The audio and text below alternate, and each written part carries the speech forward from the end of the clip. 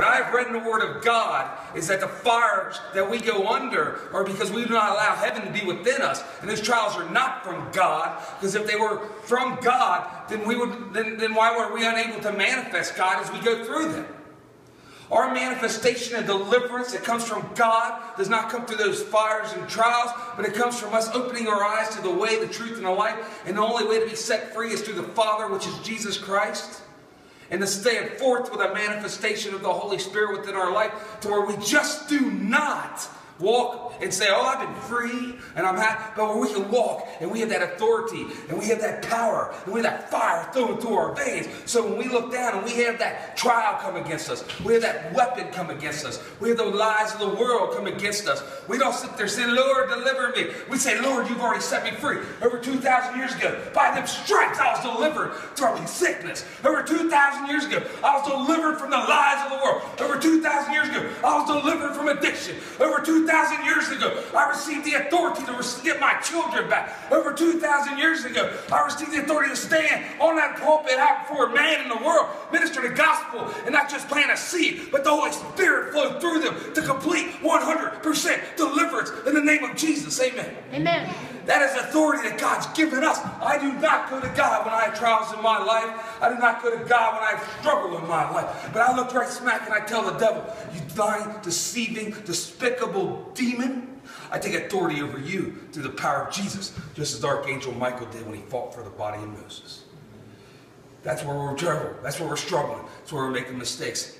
I'm free. I've been set free indeed. And that's what the Bible says. Amen. Let's all stand up and bow our heads. I am free and I am free indeed, for Christ died on the cross to save me. Everybody repeat that with me. I am free and I am free indeed, for Christ died on the cross to save me. Amen. And at this very second, at this very moment, he is at the right hand of God the Father. At the throne is the King, King of kings, Lord of lords. Everybody put their hands together. Everybody put their hands together. Start rubbing them together. Just for a second, rub them together. You feel that heat? Now stop. Jesus is a man, and if he puts his hands together, he feels the same thing you're feeling. Amen? At this very moment, as we're called to be the hands and feet of Christ, we're called to literally be the hands and feet of the man at the throne, at the right hand of God, who has feet and has hands. And when he rubbed them together, he'd feel the same heat we do. The difference is he is the great I am. The great I am says, I've given you authority. Now that's no joke. The authority that he's given us isn't an authority to go out and try to say, well, I've got a little bit and I'm just going to pray and trust the Lord's going to get me through this.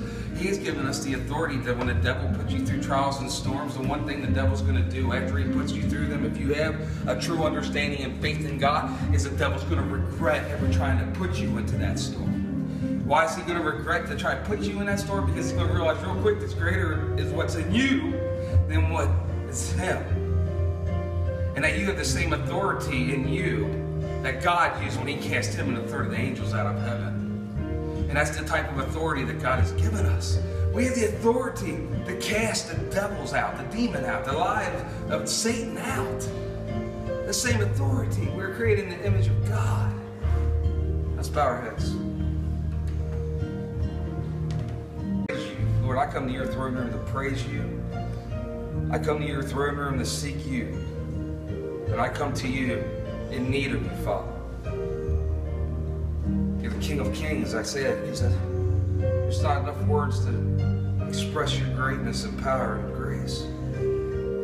But Lord, I pray today that if anybody in here lacks the authority that's within you, anyone in here today is not living with heaven within them, if anyone in here is struggling with being a believing believer through their walk, is struggling with the ability, Lord, to step out in faith, and struggling with the ability to have understanding of what they are truly up against. Your Bible doesn't say that we wrestle against you. Or your Bible doesn't say that we wrestle against people in this world. This Bible doesn't say that we wrestle against anything but demonic powers. Demonic powers. And I pray today that you help open us up and open our mind up and open our spirit and soul up to receive your fire, Lord Jesus. John the Baptist was asked if he was the Messiah, and he said, I am not the Messiah. I baptize in water. The one to come will baptize you in fire. I am not worthy to even lace his sandals. I pray for that fire within each and every one of our lives today. I pray for that victory in each and every one of our lives today. And I pray for our eyes to be removed from all the wool that's holding us back from this world, to be set free and free indeed. You need a touch from God tonight. If you want deliverance from God tonight, if you want your life to be free, free indeed, free, no longer be that, Lord, give me this, Lord, save me from that, Lord, do this, Lord, do that. But say, Lord, thank you for saving me from that. You want to go to his throne, not just to go to his throne, saying, give me, give me, give me, but you want to go to his throne tonight and say, Lord, I'm at your throne, just to bow at your feet, Lord. I already felt your blood, I've already felt your power, I've already felt your authority. I'm not going to count to 3, I'm just going to say, come to the altar right now. Come to the altar right now.